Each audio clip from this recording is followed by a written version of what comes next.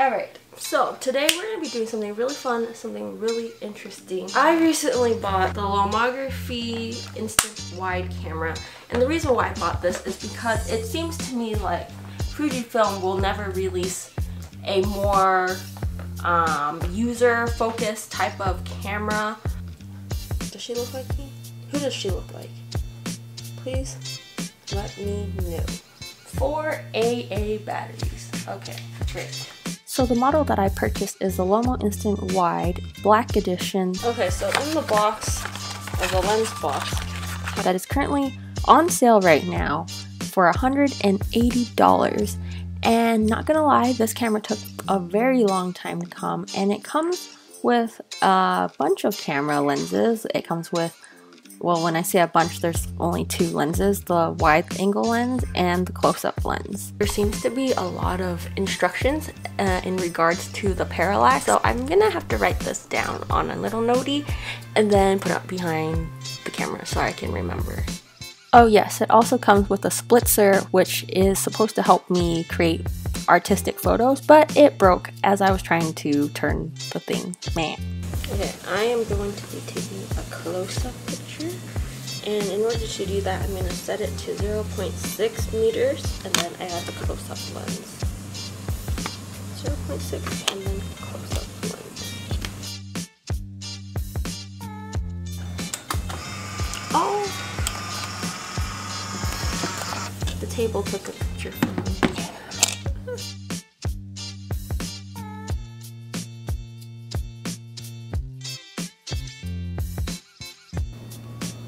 Winnie, ready? One, Winnie, one, Winnie.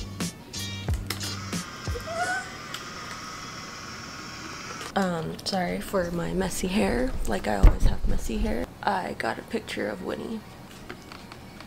Dun, dun, dun. Hope this close-up works. Guys, he was too close. Oh my god. I'm really sad. How do I take a close-up picture?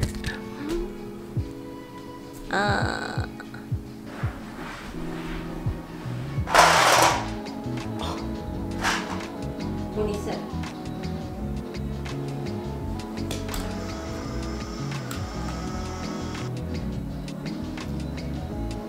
What happened?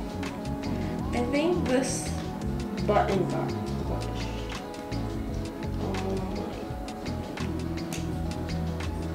He sits there now. Now that I've already taken a picture of nothing. Winnie, I need to talk to you. I really need to talk to you, okay?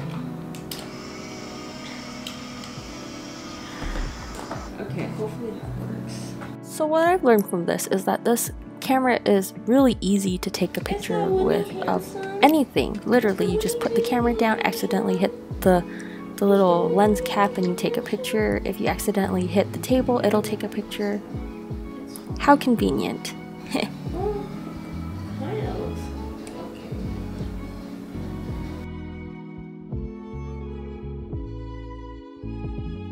Number 2.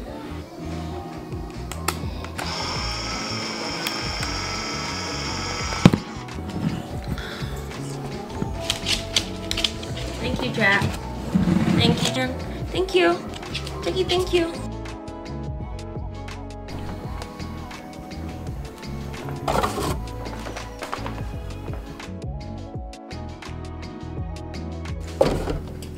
Cereal.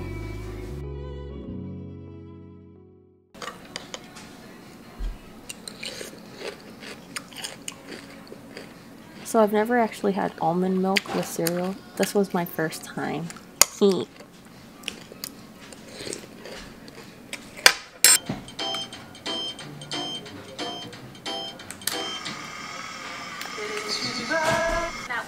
Breakfast is served.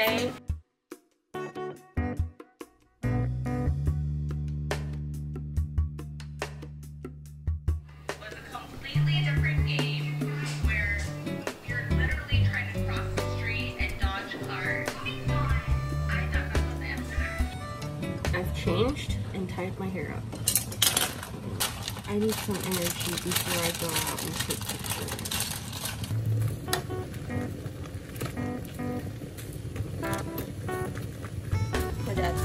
crap. I'm making ramen. The disparity is real. Do any of you guys put this in the boiling water so it could melt? So it's easier to squeeze out later?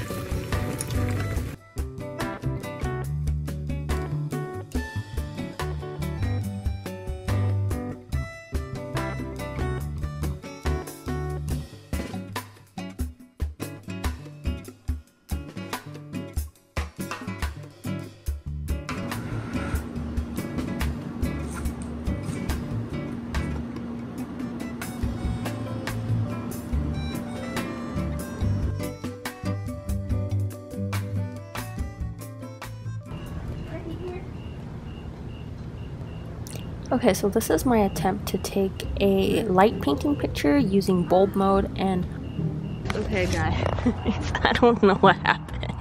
It's just like this now. Okay, it worked.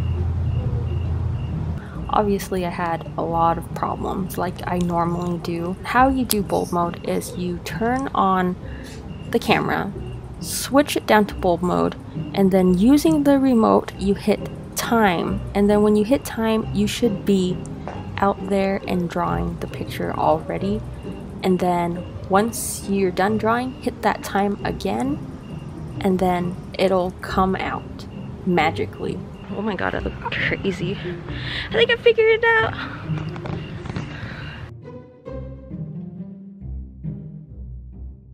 And this is me taking close-up pictures, and I normally have a problem with this. I never look to see if I have any exposures left. I just assume that I have another exposure, and I just go on about taking pictures.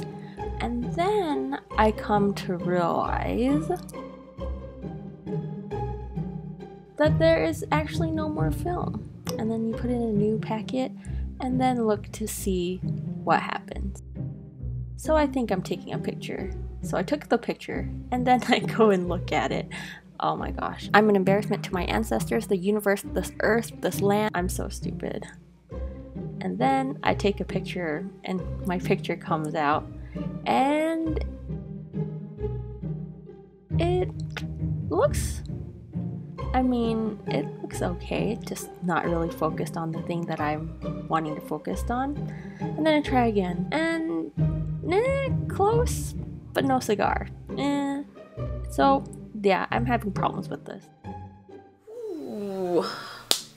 Alright, here is my 2 cents on the camera. I've been playing with it for like a day or two, and I just have kind of mixed feelings about it right now. The pro for this camera is that you can control so much, whereas the Fujifilm Instax Wide 300, you cannot control anything. You don't even have control over the flash. There's no self-timer, which, by the way, this doesn't have a self-timer either, which kind of blew my mind, but it doesn't have a self-timer. But what it does has is a infrared remote where you can take a picture from, I mean, not like a really far distance, but a relatively close proximity where the infrared will still work for this camera, or where this camera can still catch that infrared. You can control so much more on this camera than you could on the Fujifilm Instax Wide 300. The only thing though is that maybe it's just a learning curve, maybe I just need to give it a little bit more time. The lenses on here, well, I didn't have so much problem with the ultra wide angle lens, but with the close-up lens, this lens is so hard to use, and this is where I think the learning curve hits, is like you just need to experiment a little bit more. Man, I spent maybe like 5-6 pictures and I was just experimenting with close-up. I really want that bokeh type of look in the background, type of blurriness, right? And that's just what I'm struggling with right now, is just finding, or just learning when and where this camera focuses. I do like it, but I'm just having kind of issues right now with this camera. I mean, it's a great camera. I wouldn't say compact, because I mean, it's pretty big, and also it comes with a lot of extra attachments, you know, extra lens attachments and stuff like that. But I mean, I don't think it's that bad for an analog camera. The only thing right now for me is that I just really need to learn how to use the I just really need to learn how to use the close-up lens, and that I think is going to take a little bit of time. I just love being able to control so much more, and you guys know how much I love the Fujifilm Instax Wide film. You know how it's so big, and I mean, it is a little bit, dare I say, smaller than the Polaroid film, but for me, I feel like it is enough. Overall, you get a really good picture for a relatively not too crazy price. Jack's barking. I know that there's the Instant Rope Archon, but that one is way out of my price range. That is so expensive. After using it for the last 2 days, I don't think it's the best camera that I've ever used. I definitely think that Polaroid has the better camera systems, and Jack's gonna barge in. He did. Hi, Jack! I think that Polaroid definitely has the better camera systems, but that's Polaroid, and Polaroid doesn't really support Fujifilm Instax Wide film. So yeah, I had to invest in one of these myself. But maybe yeah, in the future, and Winnie's gonna come in.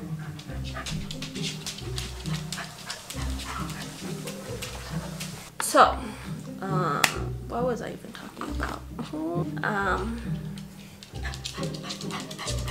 Hi, Winnie. Okay, I'll just leave the door.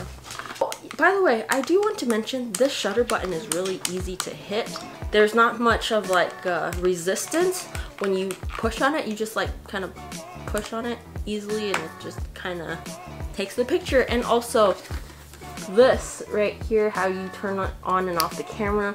I just want to mention that although this has not happened yet, but I know for sure it'll happen because it's actually really easy to turn it on and off. You just switch this. So if you're gonna put this in your bag and you have a lot of stuff going on in there, it could potentially turn this on. I've not experienced that yet, but it's one of the things that I need to look out for. So the Lomography Instax camera actually turns on when you push this button, and then you have to twist the lens, and that's how you turn it on. I like that more because I can't obviously push a button and turn on a camera by twisting it like that all at the same time when I leave it in my camera bag.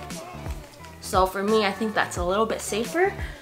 But for this camera, it is easier to access, and you just kind of spin this, and I don't know, it's just something that you just have to look for. I have not experienced it yet though. Yeah, so overall, I just want to say that I think this camera is a really great camera. It has a lot of potential, it just has a lot of learning curves. I just have to learn a lot about the close-up lens and not taking blurry pictures, and just knowing exactly where the camera focuses on, rather than just taking a picture of something close up and you think you're close enough or you're far enough, but you're really not. Yeah, I just have to experiment a little bit more. I'm gonna probably have to go through a couple more pack of film in order to learn it, but this is a hobby that I've gone into and I love, so I guess I just have to learn. So that's gonna be it for today, guys, and I hope that you guys enjoyed watching this video. If you did, please do give a thumbs up, and also like and share and comment as always, and let me know what you guys want to see in my next video. Alrighty, adios.